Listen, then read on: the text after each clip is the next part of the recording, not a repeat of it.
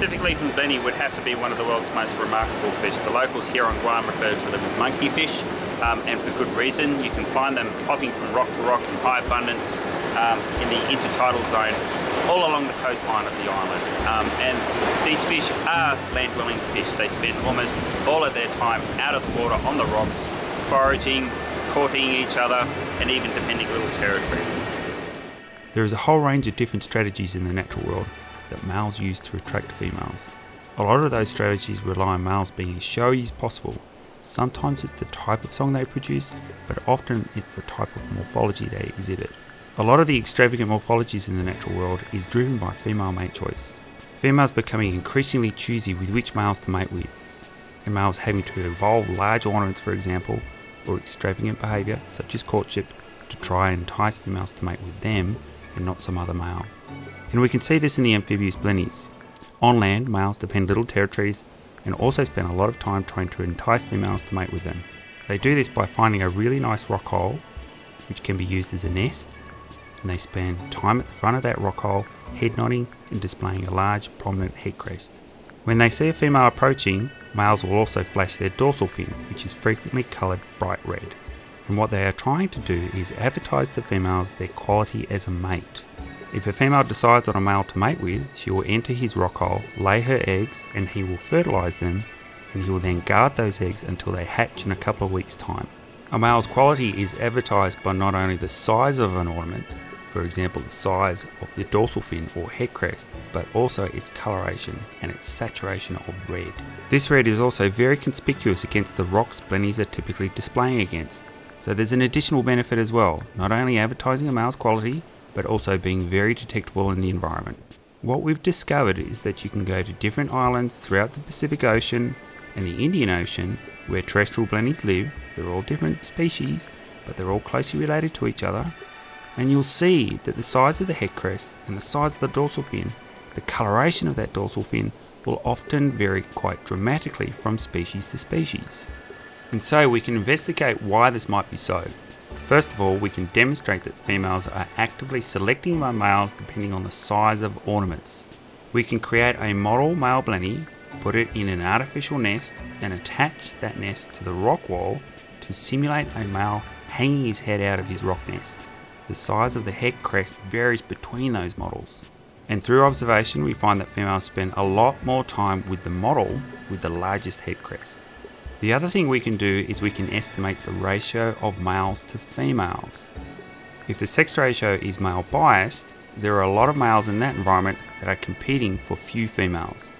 So, female mate choice will be particularly strong because the competition among males to attract those females is especially intense.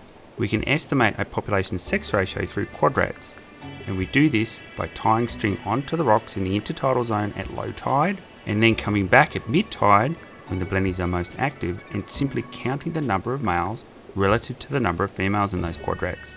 We do this many times and we can estimate the likely sex ratio for that population. We can use that sex ratio as an index of the potential intensity of sexual selection acting on males and compare it across different species. When there are a lot of males, so sex ratios are heavily male biased, we tend to find those males exhibiting the most extravagant morphology, very large dorsal fins, or those that are very colourful and saturated with red and have very large head crests. And this reflects the influence of female mate choice within species for increasingly elaborate ornaments. In aquatic environments, there is a cap on the size of the dorsal fins and head crests. It's all used in swimming, but obviously the land fish don't have this constraint anymore because they don't swim anymore. They live out on land. So this constraint on the size of the dorsal fin and head crest has been removed. So on land, these fish lead a very precarious lifestyle. First of all, they need to be able to breathe. And the way that they do this is they need to stay within that splash zone of the intertidal zone. And this is because they need to remain moist, their entire body needs to remain moist, and their gills need to remain moist. They still breathe through their gills like other fish, but they also breathe through their outer skin. And to facilitate that, they need to stay wet. The fact that these fish are apparently exclusively terrestrial, that is, they spend the vast majority of their time out of the water, living on land, and really do not like going back into that ancestral marine environment, opens up a really exciting question for us. Now, around the island of Guam, we have long stretches where we have these rock outcrops in the splash zone where we find these terrestrial blennies in high abundance. But separating those rock outcrops are long stretches of beaches. Now, those beaches may be wonderful for holiday makers, but they're an absolute nightmare for these terrestrial fish. These fish will not be able to cross those beaches. So if they don't go back into the water, this implies that these populations separated by these beaches are actually geographically separated.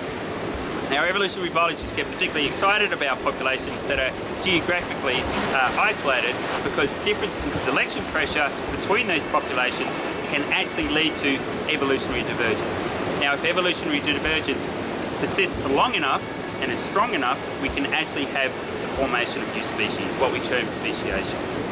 We can also investigate differences in ornamentation among populations of the same species. For the land blenny on the island of Guam, we can visit different populations around the island, and we find that the size of the head crest and the size of that dorsal fin, but in particular the intensity of red of that dorsal fin, tends to vary. This also reflects differences in sexual selection within species, but also natural selection through predation. So again, we can estimate the sex ratio for all of these populations on Guam, and we see that as competition for females increases for males, so sex ratios become increasingly male biased, the size of ornaments, and in particular the coloration of the dorsal fin, becomes larger and more intense. But in the same way these ornaments are conspicuous to potential mates, they are also obvious to potential predators. We can estimate the predation pressure that populations might be exposed to by putting out plasticine mimics. Birds, rats and other predators will attack these plasticine blennies, leave impressions in the plasticine, and we can use the extent those blenny mimics have been attacked to determine what the likely predation pressure for that population might be. What we find is, as predation increases across populations, the level of intensity of red in that dorsal fin becomes reduced. So there's a trade-off. Males are trying to attract females, but they are also attracting predators. And what they are doing is balancing that benefit versus cost by changing the expression of their ornamentation. So this is an example where differences in selection pressure among populations of a species could lead to divergence in reproductively important traits, here ornamentation, and this could ultimately lead to the evolution of new species.